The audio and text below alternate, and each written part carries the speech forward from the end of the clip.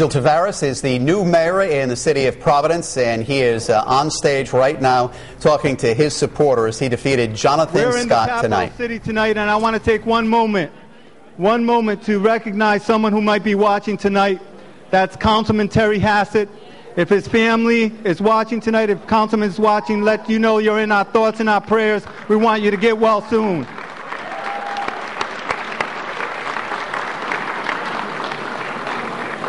This is a historic victory for our team, for the city of Providence, and for the Democratic Party, a party that embraces diversity and has provided hope and opportunity for generations of Americans from all walks of life and all ethnic and cultural backgrounds.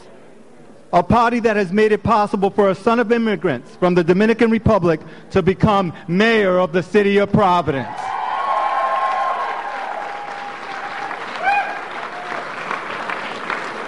Each of you has played an important role in today's election and in upholding our party's ideals.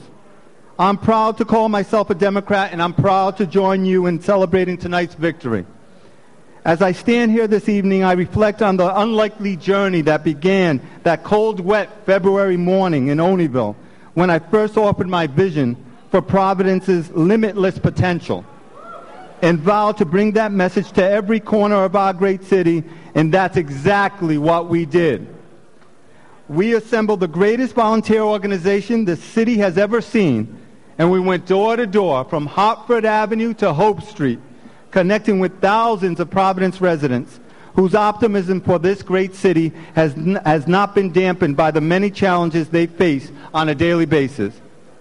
Of course, this would not have been possible without the hundreds and hundreds of volunteers who believed in this campaign and who helped us in so many ways. To each and every one of you, I say thank you, thank you, thank you. A todos y cada uno de nuestros voluntarios le digo gracias, gracias, gracias. There is one very special person who I would like to acknowledge, and who is perhaps the person most responsible for this unlikely journey.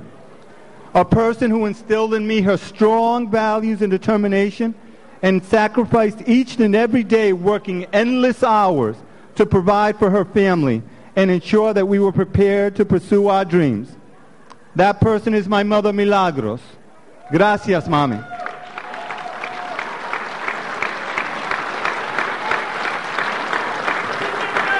Sí se puede, sí se puede.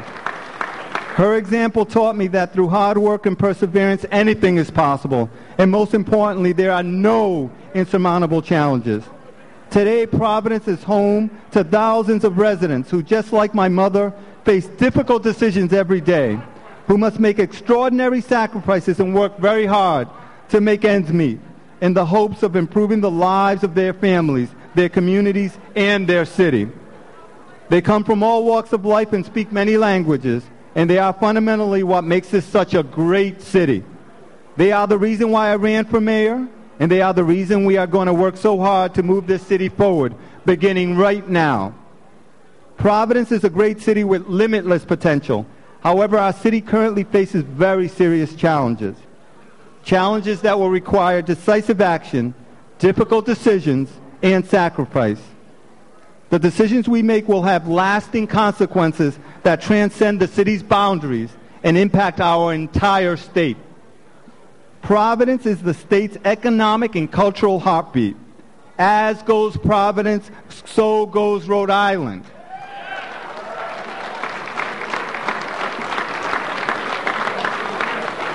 That is why I call upon you, my fellow Democrats, at every level of government, to help us ensure the long-term sustainability and success of our great capital city and our state.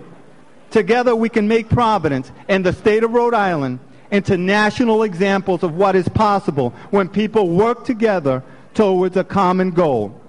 Together we can create jobs, together we can strengthen our schools, and together we can make our great city of Providence even greater. I know we will succeed. Thank you.